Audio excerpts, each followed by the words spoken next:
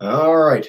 So thanks for the wait and patience, everybody. My name is Jesse, and I am with Exploring by the Seat of Your Pants. If you're joining us for the first time, and I know we do have a bunch of groups that fit that bill today, we are all about bringing conservation, adventure, and science into classrooms around the world. And today is particularly exciting. It is day 4 of our epic deep dive into climate change. We, by the end of the week, will have done 22 programs from around the globe. We've been joined in the remote Pacific Islands. We've gone up to Svalbard from the Ladies of Hearts in the Ice. We've talked about snow in the Arctic and landing on remote ice sheets in the near the North Pole. It's been a really, really exciting festival. And so thank you so much to all our teachers for joining us live and on YouTube as we continue to celebrate such amazing people and places around the globe. Today for our program, we are joined by one of my favorite speakers we ever have on the broadcast. I've hosted 1,000 broadcasts, easily top 10 speaker of all time, Dr. Kim Cobb. Her work has taken her around the globe, from caving in Borneo to remote Pacific Islands. She's going to talk to us today a little bit about her amazing work around the globe. And I always like to highlight her awesome Twitter mention of a sort of a breakdown of her career, that she is 40% climate scientist, 40% mom, and 20% Indiana Jones. I think her Indiana Jones quotient might be a bit higher. I'll leave you guys to determine that with me in just a minute. But without further ado, thank you so much for joining us today, Dr. Cobb, and take us away.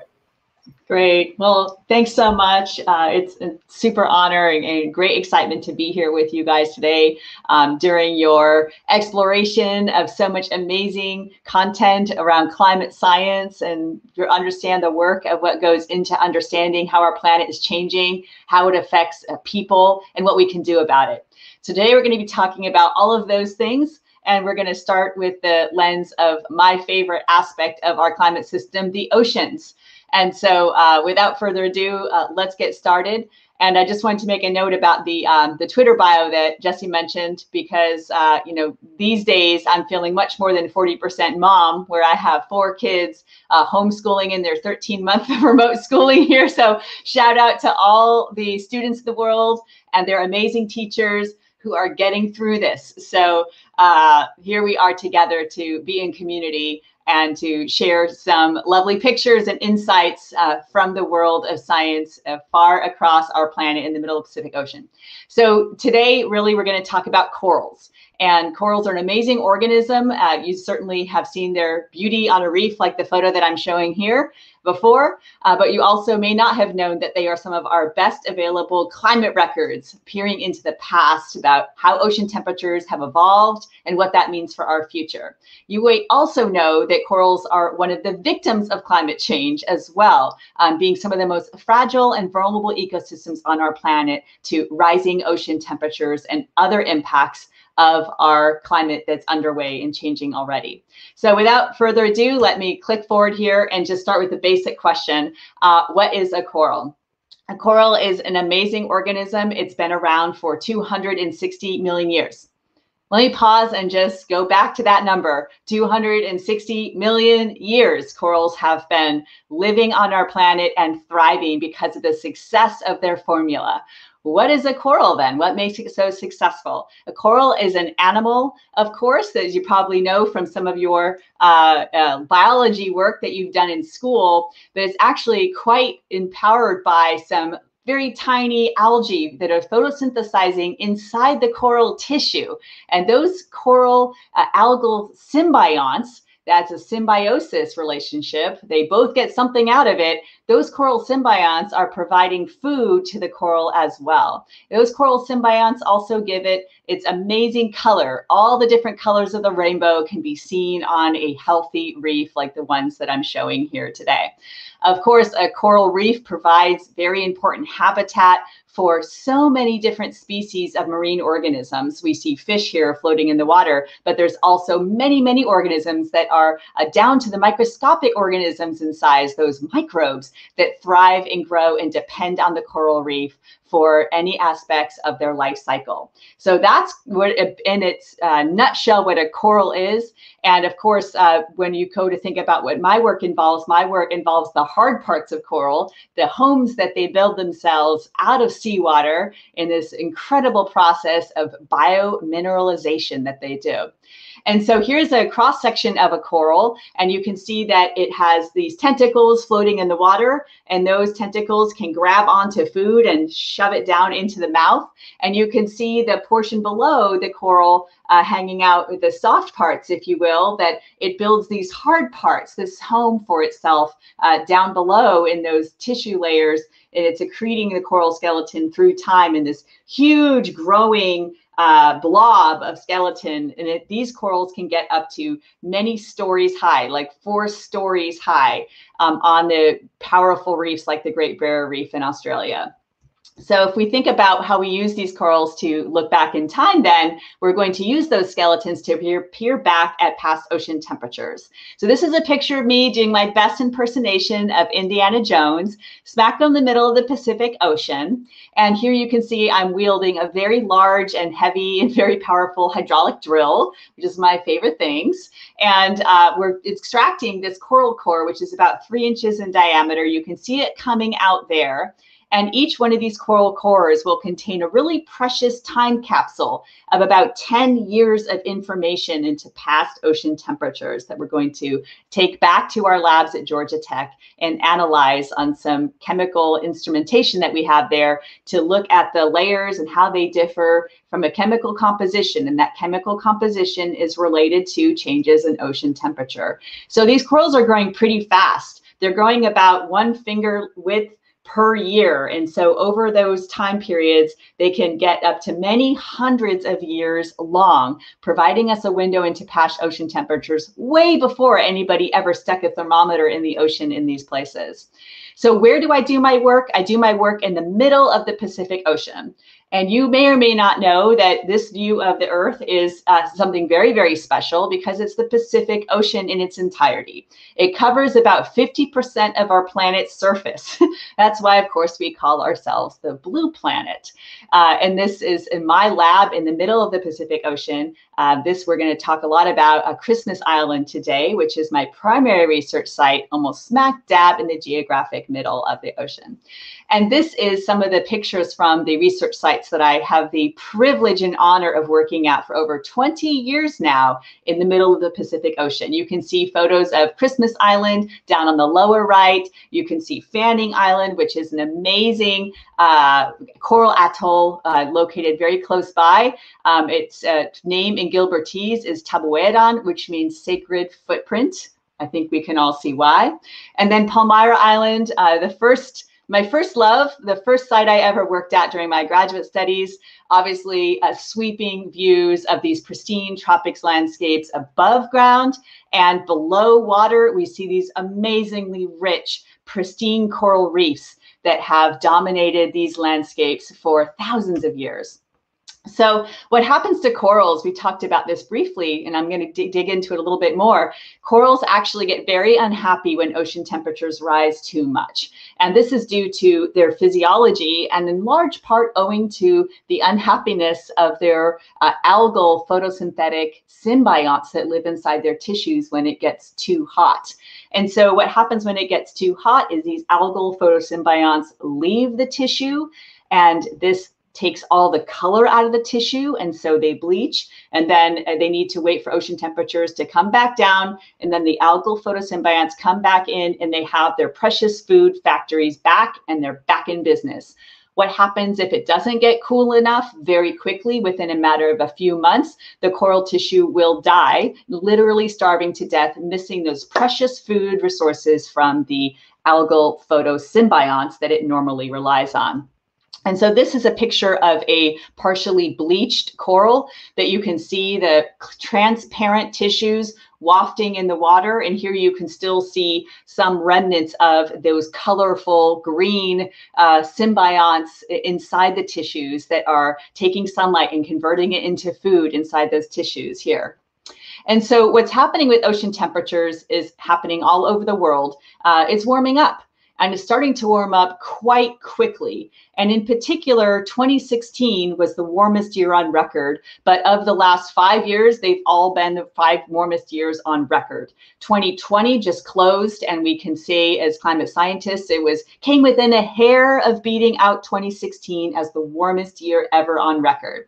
And this graph is a lovely visualization of the global temperatures through time, starting from about 1880 on the far left and moving through, and you can see ups and downs and moving into light pinks, then reds, and then the super dark reds in the very recent past, indicating that the pace of this warming is accelerating and it's pushing society and ecosystems into new levels of threat that we have never experienced before as a species. And so this is one of the things that's coming home to roost in coral reefs all over the world. And I'm showing you some pictures from Christmas Island over the last major El Nino event, which is a natural climate phenomenon which raises ocean temperatures across the equatorial Pacific about up to 6 degrees Fahrenheit relative to before these events. And this was a prolonged 10-month period of very elevated temperatures from about late 2014 through early 2016. We saw this water temperatures rise, and then they came back down again. So in 2014, before this event, we saw an amazingly healthy, diverse reef. Look at all the different types of corals, their beautiful colors, providing habitat and food and function for so many organisms in these environments. Fast forward to 2016, after 10 months of very elevated ocean temperatures, we see that this reef has been decimated by those coral bleaching. First, and early in the warming, and then later in the warming, the mortality and death of up to 85% of the coral reef. And these are from the same sites. So this is apples and apples here, looking at those coral deaths. Now, what's happening on the Great Barrier Reef is also hitting the headlines lately.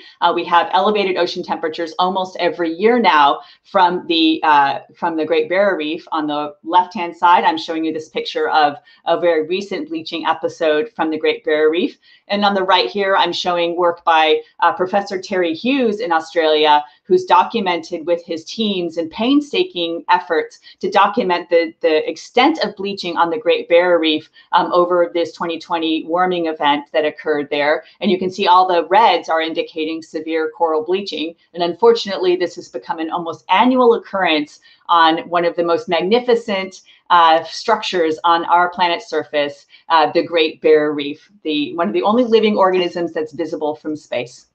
So what do we do about this? Because this is marching down pretty quickly now, but it's easy to feel overwhelmed and just completely depressed about the state of the situation, especially when we think about what corals have been through in recent years. And we know that going forward, it's going to get a little bit worse before it gets better. But it's not too late to fix this problem. And science tells us that. And I am a climate scientist here to tell you today that it's not too late to fix this. We can reverse climate change in your lifetime. And I'm going to do everything I can to get there as well. So how can you help this problem? And kids have so much to do to help us be accelerating this conversation. And so these are some tangible things that kids can do to help us with climate change and start turning this tanker around. So the number one thing you can do is think about how you can conserve gas and electricity. By the way, you'll be saving money when you do that. Of course, thinking about energy efficiency. And energy efficiency, of course, occurs in our homes by the light bulbs that we choose. We can choose light bulbs that burn 10 times less energy, like the ones that I have at my house. Or you can still, unfortunately, buy the very inefficient ones at the Home Depot as well. And then thinking about exercising your right to walk and bike to school when you can. You'll be getting some good exercise along the way as you do. And this is something I've enjoyed doing with my kids over the last couple of years after 10 years of driving everybody around. So this is something that your school can embrace as well. The second big thing that we don't actually realize occurs in terms of climate change driver is the food waste that we have. Did you know that Americans on average throw away up to 40% of the food that we are buying from these stores and serving up in restaurants and growing in our farms? So 40% is a very big number, and a lot of energy goes into making that food, and then we throw it into the trash can, where it actually generates more problems with greenhouse gas generation as well. So one of the number one solutions that science tells us to help with climate change is trying to drive down that number within our households and with our own choices. The number three thing here is to recognize the outsized impacts of red meat with climate change. Red meat has almost 10 times times the greenhouse gas driver baked into it than any other protein choice you could make, like chicken or pork, or of course tofu, which is even better. In my house, we have a flexitarian situation going on because we have so many different people, but we have cut out red meat out of our diets in an effort to be part of that solution, because we just can't keep doing that much damage to our planet through the raising of cattle. And the fourth thing, of course, is plant some trees, which are our natural climate solution. We can grow shade within our urban environments and protect people from extreme heat. We can help with water management during the floods that we know may come with increased climate change, of course, and we can get out there in the fresh air and be part of the solution, allowing those trees to sequester carbon dioxide, a heat trapping gas, into their trunks, into their branches for the next several decades while we turn this tanker of climate change around. Let's put trees to work for us. And so this is just a picture of me and my kids planting. I don't know how many trees we planted with Trees Atlanta, many hundreds probably. I think this might be vitamin tree. You know, my kids always like naming the trees, of course. So one tree is worth about 1,000 pounds of carbon dioxide. And last but not least, and the most important message today, is to show the world you care by talking about it with people who you have around you, your teachers, your friends, your family, and whenever you have the opportunity, the whole world. So this is my family and I taking part in a Fridays for Future, the big global climate strike that we had in September 2019, I think this was. And this is a great way to tell the world you care, along with millions of other people around the world. And I want to stress the importance of young people lifting their voices in this moment. The whole reason why we have action on this subject across the world is because young heroes and activists all over the world have raised their voices and said, not with my future, not with my future, you do not. And so we have got to get to work to help make sure that we can turn this around as soon as possible. We don't have a moment to waste. So with that, I'll click out of my slides today and hope that we can take some questions in discussion. That was fantastic as always. You were so fast. You packed so much in that we're actually like right on time, even with the delay. So just like rock star, as I said. And I love that you mentioned this. Now, one of the things we've been highlighting all week long in this Climate Fest is that I think a lot of people assumed my generation was going to be the one that was really going to take the lead and really, push for activism for solving climate issues. And it's not. It's the kids in these classrooms today. I mean, you guys have seen this with Greta and doing, million kid marches around the world. This is a really exciting time to be raising your voice, to be making a real positive difference. And I think that that's a really fantastic message. So thank you, Dr. Cobb. Let's dive into the questions. We've got at least 6 other full classrooms joining us on YouTube, which is awesome, from Illinois, across Ontario and beyond. We're going to dive in with our live classes first. And Dr. Cobb, I don't know if you can see us right now, but if you want to exit screen share entirely, by all means do that if it helps out a little bit. Let's head first to Mr. LeVogue's class. They're joining us in North Palm Beach, Florida, one of our most engaged classes all week long. Mr. LeVogue, come on in. Take us away. Good morning. Good morning, Dr. Cobb. Thank you. Question for you. We focus a lot at our school. We're a K-8 school, and we focus a lot about representation and why that's important. And second grader, one of my second graders emailed me wanting to know, was it difficult or is it difficult still being a woman in science, and was it hard to break into it? And can you describe that process and why it's important to have women in sciences? Well, yeah, thanks for that question. It's something I'm very, very passionate about. I do a lot of work in trying to make sure that as women move through sciences, and it's important to note it's not just women. People of racial and ethnic minorities, members of the LGBTQ community. There are many different pockets of adversity that start to accumulate through time as you move through a field like science, or for that matter, academia in general. And so I want to make that very clear at the beginning in my work across advancing diversity in science and engineering and math. It is really aimed at all of those groups, because we all rise when we fight to have diverse voices, when we fight to have representation. So as a woman in science, I found many, many doors open to me. And I know that you will too, if you are young women thinking about scientific careers. If you are Black and Indigenous person of color, you will find many doors opening to you along the way. You will also start to realize that there are very unique hurdles that stand in your way and that you're going to need additional help to get over those. And so one of the things I've found so important in my own career is building a strong network of colleagues that I can turn to and relate with shared experiences, lift each other up and help each other over those hurdles, and to make sure that we rise together and that we turn around to those that are following us and we gain energy from bringing those people with us along the way. And so this has become a life mission of mine. And the more children I had, the more I realized how difficult it can be to balance the needs of a growing career in which I am passionately devoted to, as well as, of course, requiring a huge amount of energy to ensure that I'm raising my children not to be sociopaths, which is, I realize, a low bar, but sometimes that's how I feel. And so that is something that we need to begin to tackle as well in science, not just making sure that women can be in science, but that people can have and bring their full lives to the table when they are a scientist. They don't check these identities at the door, that they are allowed to nourish and that they can thrive within the identity that they have as a person, whether it be a mother or a gardener or an activist. There has to be representation. There has to be room for all of these things. So many, many doors will be open to you. Please take them because it is the most fulfilling job in the world to be a scientist that's working at this interface of such importance to humanity right now. So we need all hands on deck, and I'm sure that many of the listeners today will be those important voices and those discoverers that will help us turn the situation around this century. That was an incredibly beautiful and thoughtful answer, as expected. I was wondering if you were going to get that question throughout the broadcast. I'm so glad you kicked us off with it, Mr. Lavogue.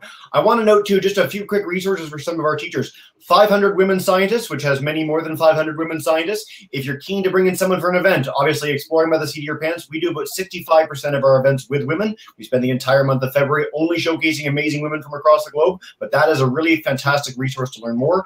And in Canada, just recently announced, there's some amazing colleagues of ours and friends of ours, Kaleidoscope Nature, highlighting Black scientists and explorers out in nature. We're doing a program with one of their members just next week with Dr. Emily Choi. So I'd encourage you to check that out as well. And I mean, you always... One more thing I wanted to add in terms of resources is the amazing groundswell of hashtag Black in Marine Science, Black in Neuroscience, Black in Astronomy.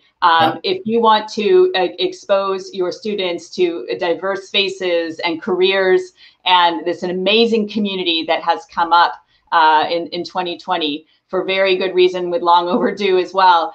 This is a great way to showcase those folks who are out doing the work to build themselves up, lift each other up in this work. So I'm amazed. I, of course, am most closely affiliated with Black and Marine Science, and all of those people are just amazing scientists and scholars. Yep. We recently had Carly Jackson. She's founded Minorities in Shark Science. She's amazing. I was going to highlight your Twitter feed later, but check out Kim's work at Corals and Caves on Twitter. She's amazing, not just in terms of highlighting her own work, but that of amplifying those of colleagues around the globe. So I really, really encourage you to check that out.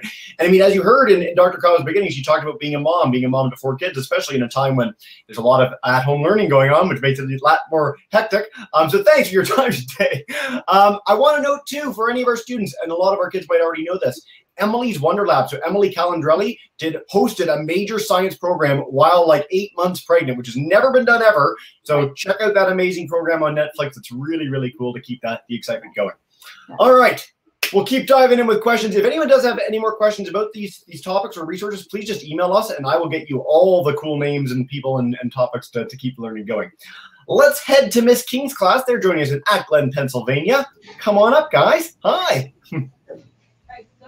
Okay, so we're learning about endangered species. Have you ever seen endangered species in the water?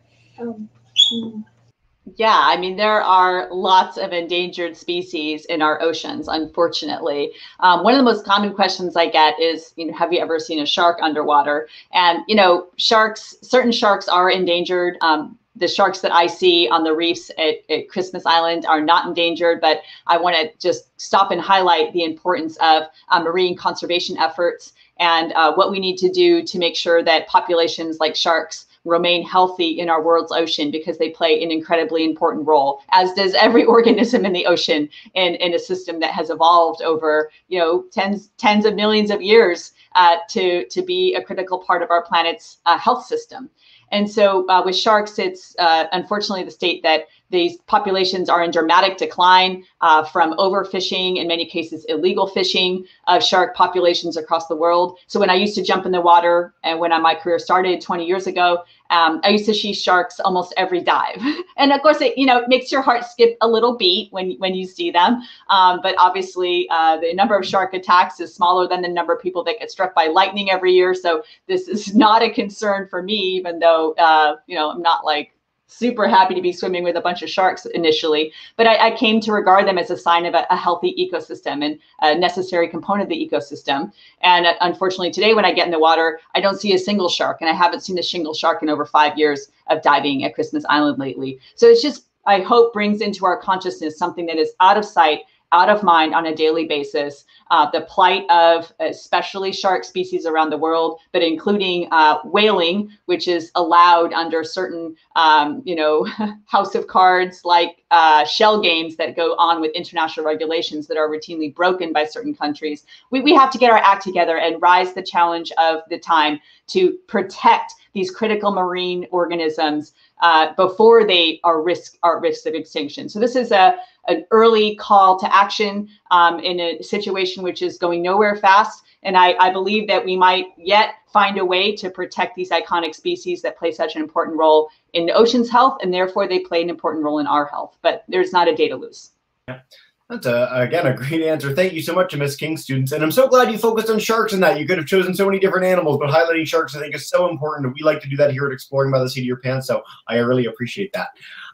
We're going to head to Mr. Jeffrey's class in Earlton, Ontario in just a second, and I want to note I'm coming to YouTube for a few more questions in just a minute. So, Mr. Jeffrey, just unmute that microphone and come on in. Hi. We have a question from Eric asking, what is it like to work underwater, and to is there any special difficulties or things that you enjoy during working? So working underwater is pretty demanding, especially because working above water with the kind of equipment that we're working with is very demanding. So it's even worse underwater. And, I think one of the things that, people don't realize is how taxing it is to do research underwater. And for all the dives that I've been on, and I've been on many kind of pleasure dives, I have to do that to keep up my certification.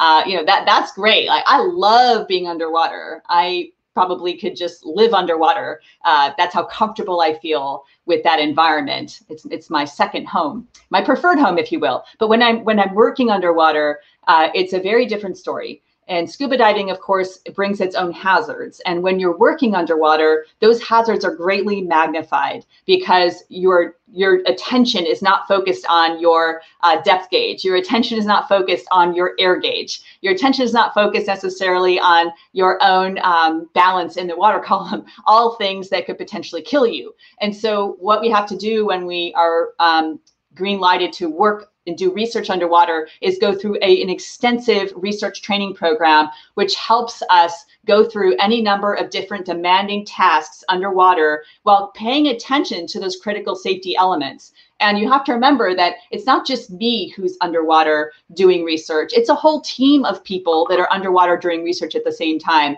And my brain has to be dedicated to thinking about the team's safety underwater as well. So we focus a lot on dive planning, practicing our drills of emergency, rescuing each other, buddy systems.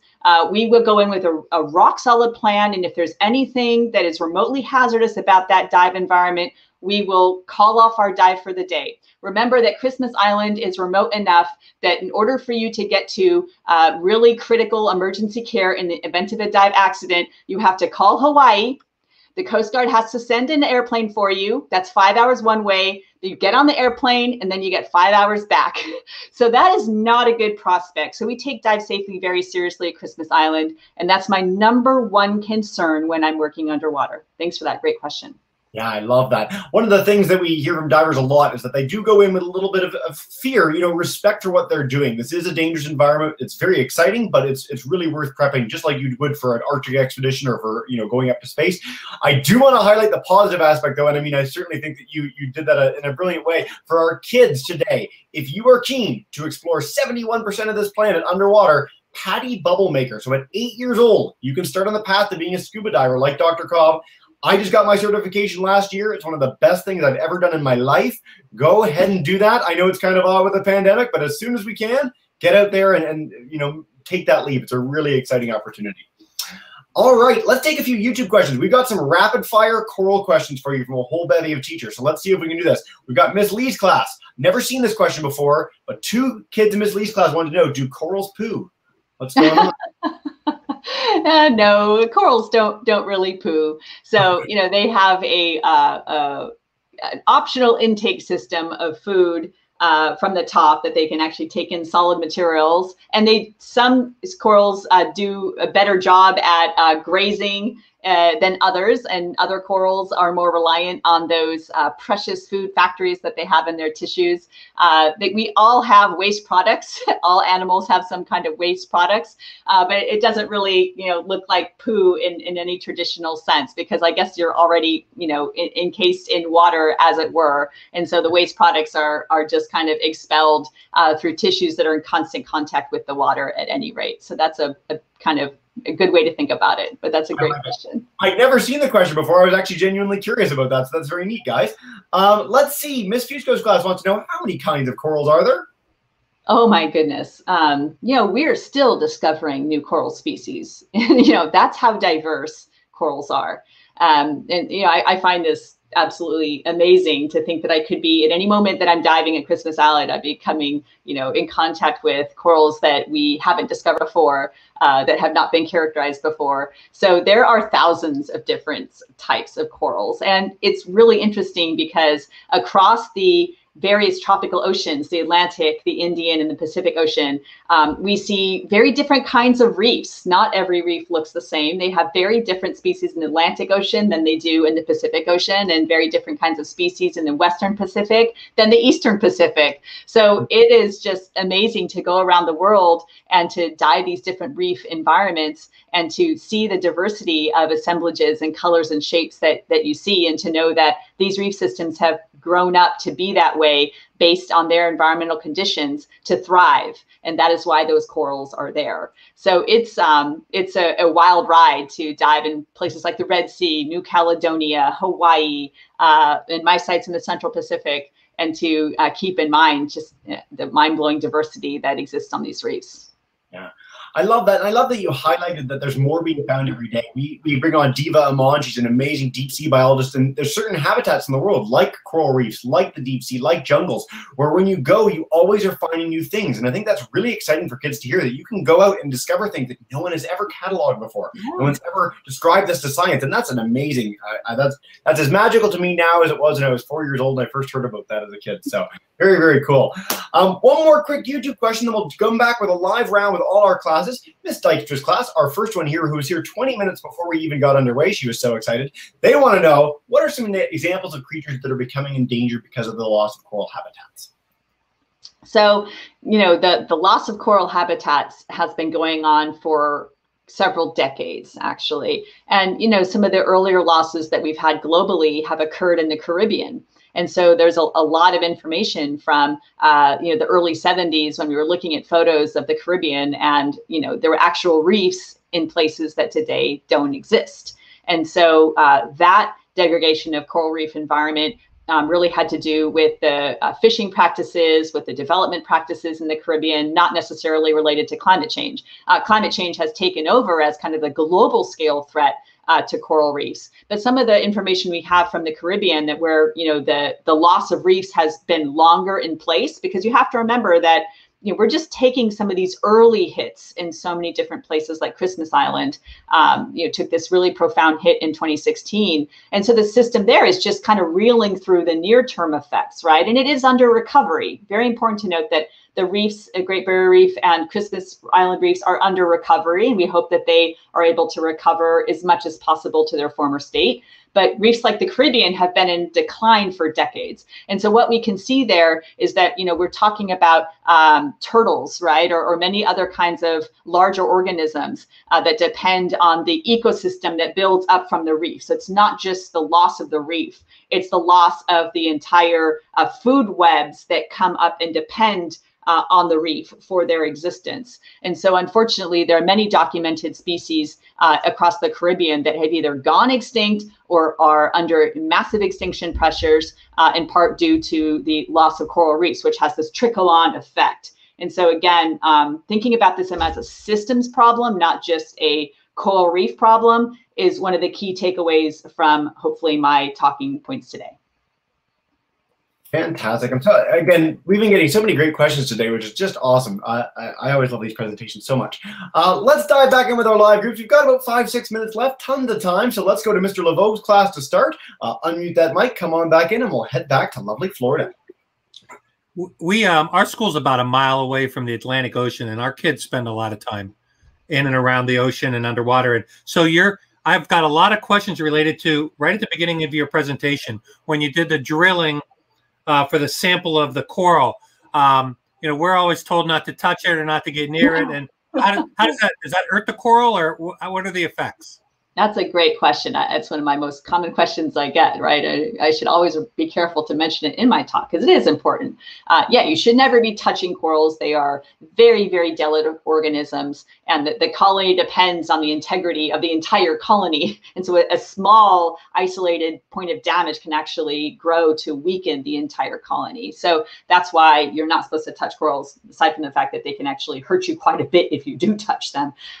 So what we do with our drilling, and you can see me try to stay as far away from that coral I was drilling as possible. And of course, when we drill that core, the coral material at the top of the core is dead because I'm going to be pulling it out of water and taking it back to Georgia Tech. And we are careful to plug the hole that we created with a plug of marine cement, and we kind of hammer that in really well. And over time, a otherwise healthy coral colony will slowly grow over that hole in successive years, actually pretty quickly, right? Because they're growing about 1 centimeter or 2 centimeters per year, and grow over that hole and keep going like nothing ever happened. And so that's what we've seen over the couple decades of drilling on reefs. And of course, we're not drilling, 50 cores per expedition. We're drilling like 3 to 5 cores. And so we're able to see those coral colonies recover. The sad part of that story is that the precious corals that we'd plugged back and documented their recovery, all of those corals were taken out and killed during the 2016 temperature extreme. So again, bringing into sharp relief that we need to do all we can to help preserve coral reefs today, but we also need to think about how we can really rise to address the challenge of climate change, which no matter what we do, will be coming for many of our planet's precious reefs in the near future. So that's really one of the take homes today. I'm really, really glad we got that question. On one of my own diving experiences in my life, it was interesting to see that the dive team was actually grabbing corals and moving along them. And that's not a practice that you want to be promoting. And it's something that a lot of people can actually take action on. Certainly, you can not do it yourself. You can call it out when you see it. And that really does make a positive difference. So great question, Mr. Laveau.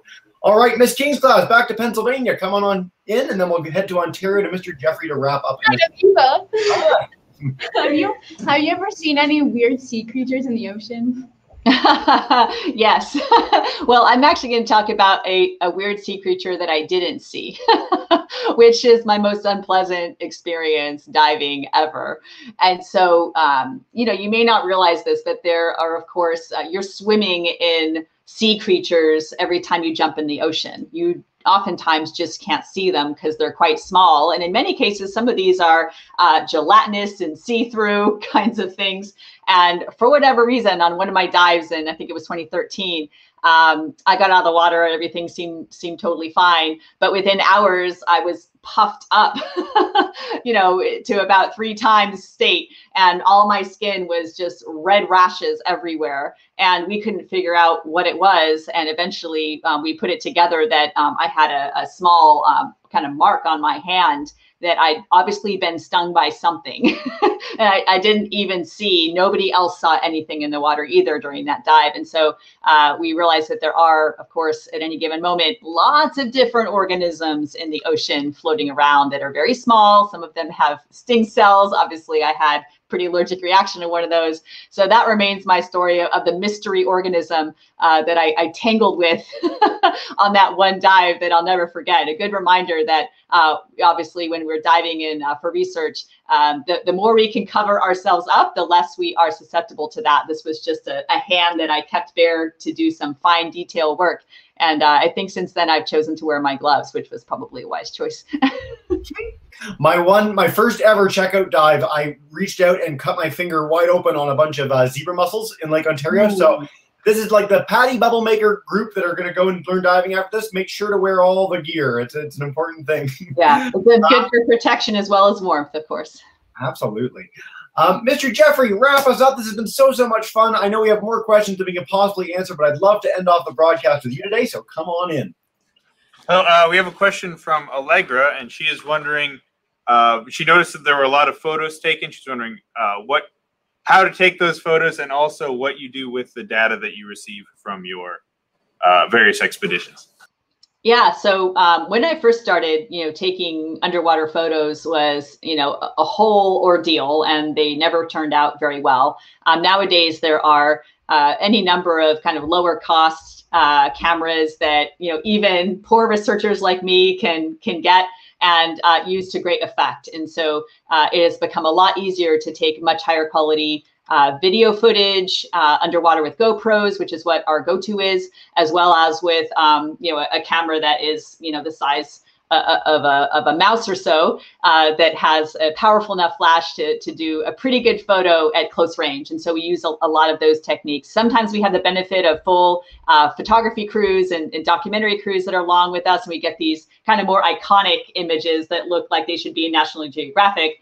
Most of our photos that we take are for research purposes. And so the second question was really about what do we do with all the data that we get. And so every piece of data that we have generated over the 20 years of work is publicly available at the NOAA Climate Data Repository. And so that's important because all of this work is pretty much taxpayer funded. So the National Science Foundation has funded my team for about 20 years now. And so that data is your data. It's everybody's data, and it belongs in open access so that anybody can use it to study these precious systems and not have to go out and drill their own corals and get their own measurements. And so that's something that we believe in very, very strongly. And I'm proud to say that we have 100% public data repository out there at NOAA, along with many other of my colleagues who have logged their data for public access as well. So that's really important to note in terms of our responsibilities as taxpayer-funded researchers. You've hit upon basically every major important issue in all of the sciences in one broadcast, which is really hard to pull off. So thank you for that. And great questions from everyone today. This has been so much fun. Dr. Cobb, before we wrap up, I just want to make sure that we can highlight a few resources for kids to keep the learning going. So you mentioned Fridays for Future, an amazing program. Encourage all our kids to check that out. In Canada, one of our big partners for this festival has been Environment and Climate Change Canada. They've got an awesome climatekids.ca resource, all sorts of neat learning activities for parents and kids. Check out Dr. Cobb at Corals and Caves. And then, of course, if you're keen to learn more about this entire festival, you can either check out all the programs on our YouTube channel or check us out on our website, exploringbytheseat.com. Dr. Cobb, this was so much fun. Thank you so much for spending time with us today. I really, really appreciate it. Oh, the pleasure was all mine, Jesse. Thanks so much. And thanks to all of you for your time and attention today. Well, let's bring them in to say a quick goodbye and thank you so much. So Mr. LeVogue, Miss King's class, and Mr. Jeffrey, if you could join me in saying a quick farewell to Dr. Cobb.